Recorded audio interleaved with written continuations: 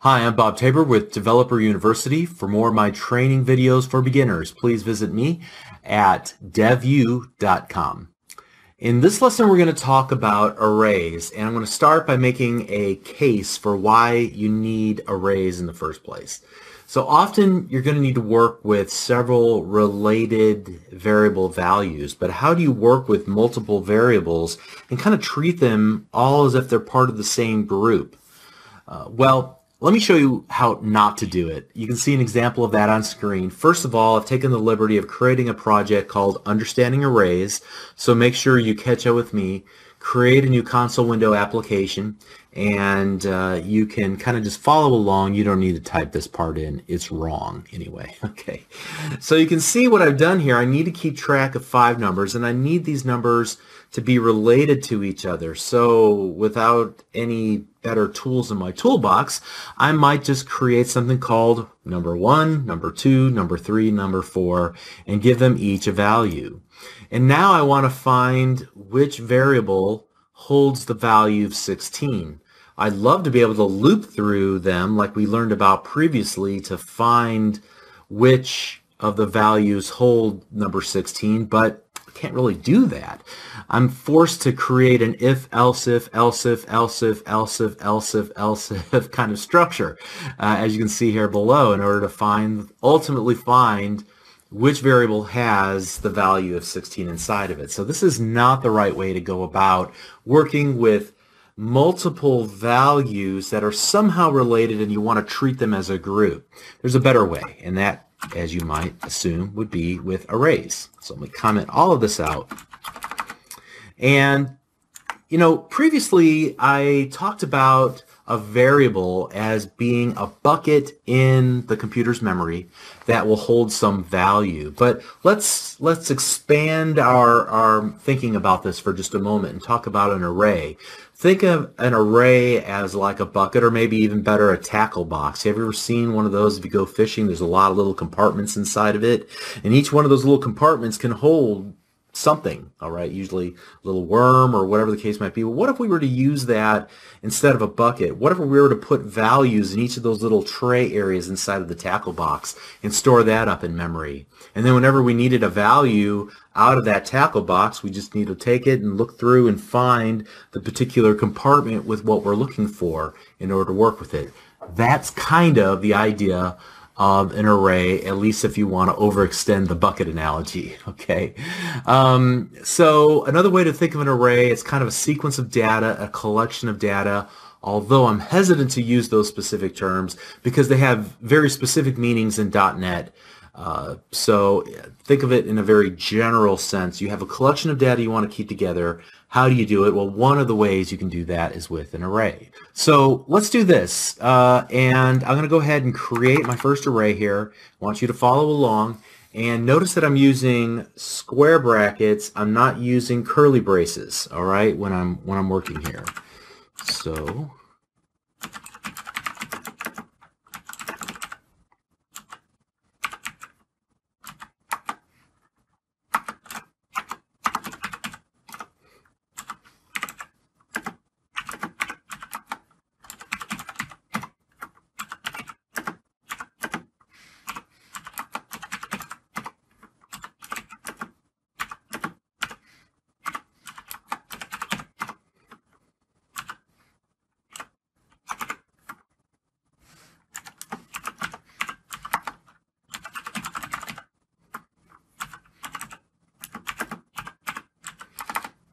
all right.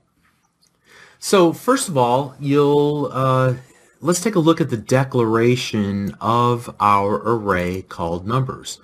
It is an array of integers. In other words, there are going to be multiple integers all collected under the same umbrella named numbers.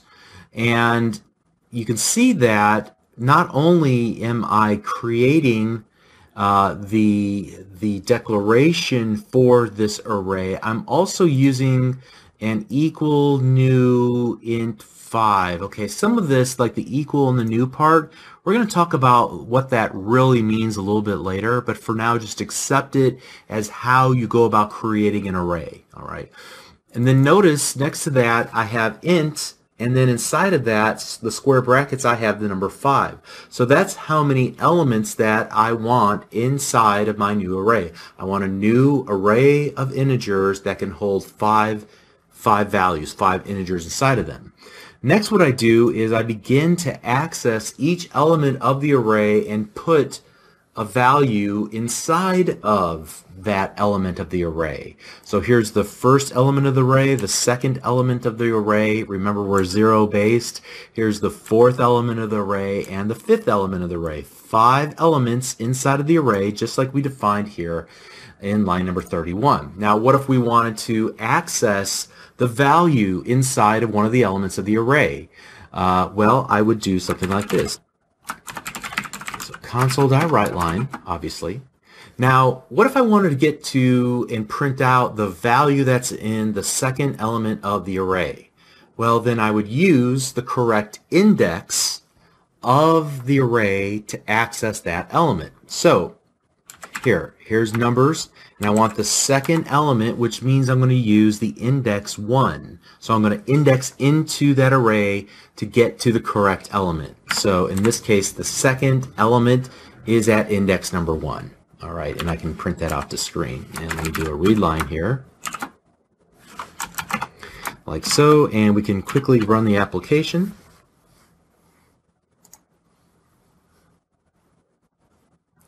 And you can see that we are printing to screen the number 8, which in fact is the second element of our array. All right. Now the other thing that we can do is actually determine how many items are in the array by looking at the length property of the array itself. So console.WriteLine, and I'll just go numbers.length. All right. And so let's see what that will output. In fact, let me go ahead and comment that out and run the application. So you can see that we're able to programmatically determine how many items are in the array by using the length property of the array. All right, there's 5 elements inside the array. Great. Now, what were to happen if we were to attempt to insert data into another item, a 6th element of the array? What do you suppose would happen here? Well, we'll try it. And we'll run the application, and you'll see that we get an exception. An index out of range exception was unhandled. In other words, we are outside of the boundary of the space that we defined inside of our array. We're trying to access compartments that were never created in the computer's memory inside of our little tackle box, okay? So in order to remedy this, we can either redefine our array at the time of declaration that we need actually 6 items, or we can go ahead and we can change at runtime the number of items in our array. It's a little bit of an advanced topic. I don't want to talk about how you would go about doing that, but it is possible to do it programmatically at runtime. All right, so let's move on from there and let's talk about maybe a simpler approach to creating new arrays, and that is to not only declare the array but then also initialize its values at the time of declaration. So let me comment out everything I have here.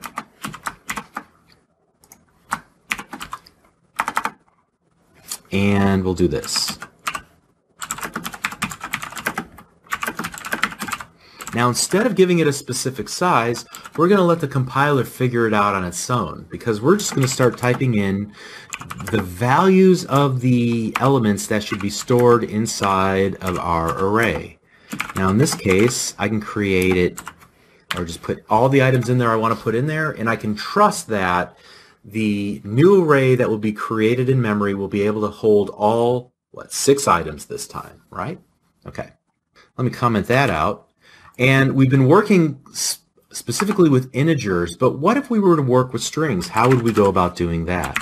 Well, same sort of idea here. In this case, we want to give it a number of literal strings.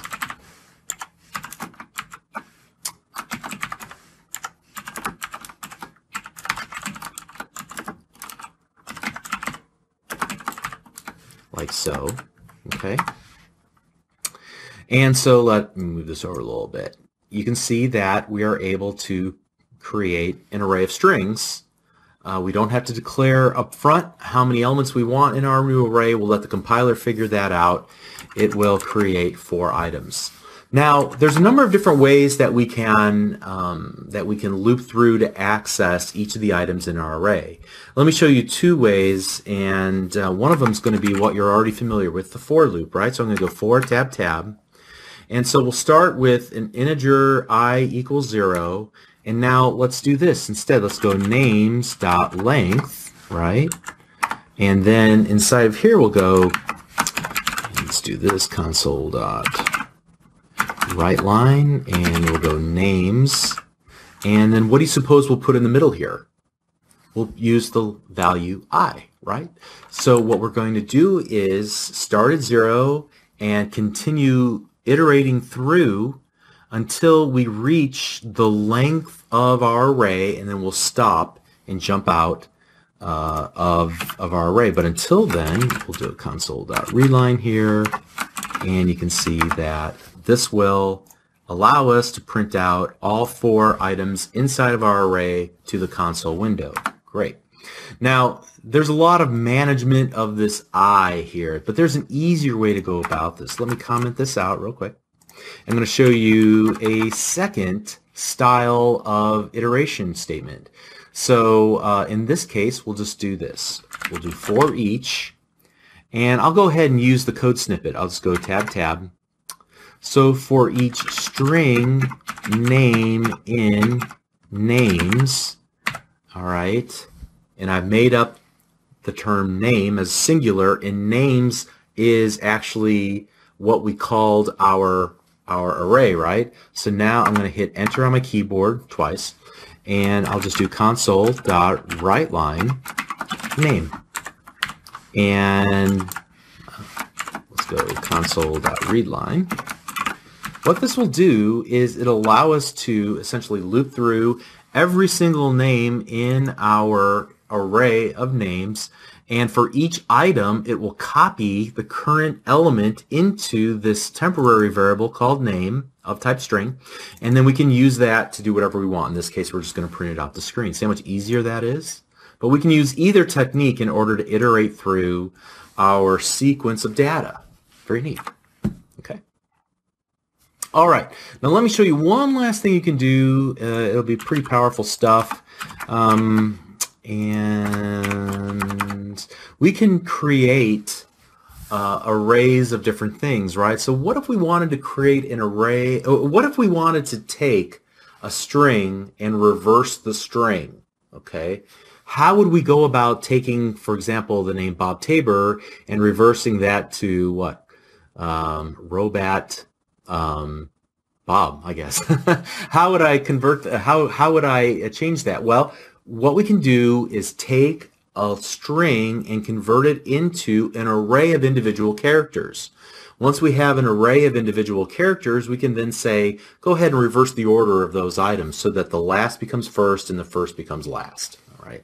So let's do this. I'm going to create a string called Zig, and it's going to contain one of my favorite speakers quotes that I have kind of patterned my life after. You can get what you want out of life if you help enough other people get what they want. All right? Now that's a very, very long line of code. So what I would probably do is I would try to chop this up into multiple lines of code. And we said this before that you can do something like this in C#. All I'm doing is going to just break it in half and use this concatenation operator, right, to kind of marry the first string and the second string together. So that's all one line of code. So now that I have this, what I want to do is create an array of characters. So I'm going to use the char keyword, which is the data type char, meaning I want one character, but I'm going to create an array of characters called we'll call it char array. All right. I'm going to take this Zig string and I'm going to call a helper method on it called to char array. So every data type has some helper methods that are built into it by the .NET framework. And what this will simply do is take a long string and we'll split it up into individual characters and put those into an array of characters. Now that we have our statement here in an array of individual characters, I can do something like this. I'll call array.reverse, and I'm going to pass in the character array. And then finally what I want to do is we'll do a for each, tab, for each char, and I'll just call this a Zig Ziglar char, in my char array, console.write, not write line, but just write, and the zig char. All right, hopefully all this makes sense. Let's do a console.readline. And this is just to show you some of the flexibility of working with arrays. Let's run the application, and now we were able to write that whole string backwards. All right, so that's pretty much it. There's a lot more that you can do with arrays. However, as we move through C#, you're going to find that your use of arrays will diminish over time, and you'll start using something a little bit more elegant. Think of it as an array on steroids, or maybe like super array, okay? It's going to be called a collection. There's a bunch of different types of collections, and we'll learn about those near the very end of this series of lessons. But at any rate, that's how you work with arrays. Remember that you have to declare an array by giving it, at the time of declaration, its size. Then you can access individual elements of array by using indexes into the array to access or to set the values in a given element of an array. We can loop through elements of an array using a for or a for each iteration statement, and we can even use some cool utility methods like array.reverse to swap all of the items in the array, or there's also ways to sort items and so on. Okay, so let's continue on in the next lesson. We're doing great. See you there.